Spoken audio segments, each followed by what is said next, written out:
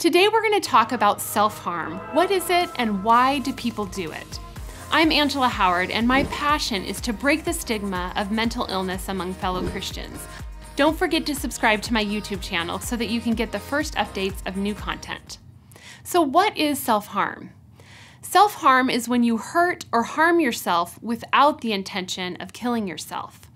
It isn't just about cutting. It can be a range of things, from cutting yourself deeply, scratching, biting, punching things, throwing your body against something, hitting your head, punching yourself, or intentionally keeping a wound from healing.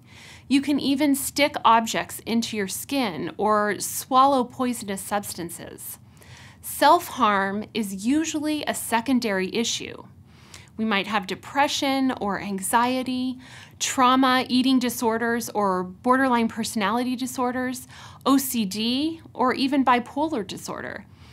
We could be experiencing any of these things, and then we use self-harm to deal with an experience or a mental illness that is just overwhelming us. When someone is self-harming, they are expressing or just trying to deal with this deep emotional pain.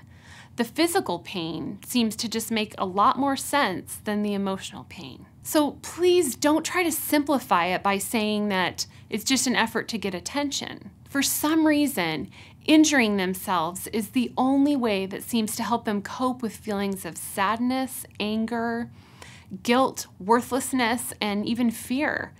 It can kind of be that distraction from overwhelming feelings that seem too much to handle. So why do people self-harm? When people have shared with me over the years about this struggle, they often say that it's a pain that you can control. It's saying, this is what I feel like on the inside, and having a tangible injury to point to. Sometimes it's a response to extreme anger. We might feel anger towards someone, and then we turn that anger inward because we just don't want to deal with the fallout in a particular relationship. Many times we feel numb, and then we want to experience some kind of feeling, even if it is pain. We might also self-harm to get a release of endorphins, and that is a type of self-medication. Other times we might use self-harm in disassociating from a traumatic experience like sexual or physical abuse.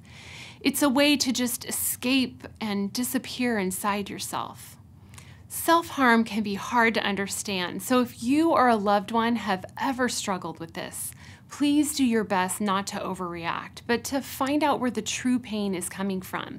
This is most successfully done through therapy, and we'll talk more about that next week. 1 Peter 5:7 says, "Give all your worries and cares to God, for He cares about you."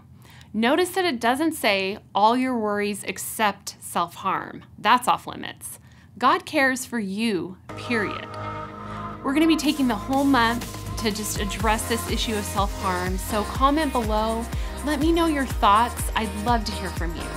And please subscribe to more videos. I'll be sharing some great tips and encouragement for whatever it is that you're facing, whether you're struggling with a mental illness or have a loved one who does.